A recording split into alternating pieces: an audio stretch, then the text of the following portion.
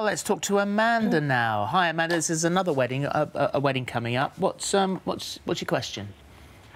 My daughter's getting married in August, and luckily I'm walking her down the aisle. Ah, lovely. That's great. But, okay. but... I have a left leg that doesn't work, and I don't want to wear a skirt because of that. So I want the trousers, but with a long flowing jacket. Right. I saw a beautiful Joanna Hope thing, but it was only in white. I don't know.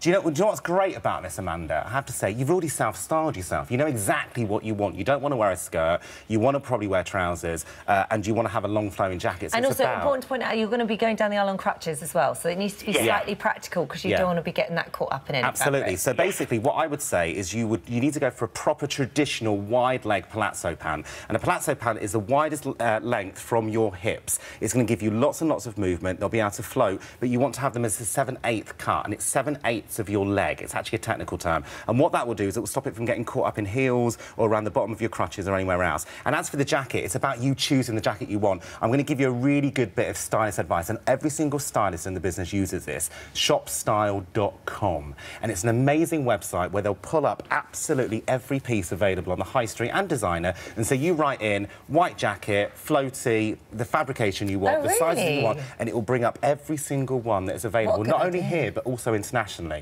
Wow. So it's going to give you access to the entire high street. I'm assuming if you do have the leg, in your words, it doesn't work, probably going out and shopping is a bit of a difficulty as well. So this, at your fingertips at home, is going to be absolutely amazing for you. And I don't know a single stylist in the business that doesn't use this website. It's brilliant. It's called, once again? It's called shopstyle.com. Shopstyle.com. I hope that helps. Good.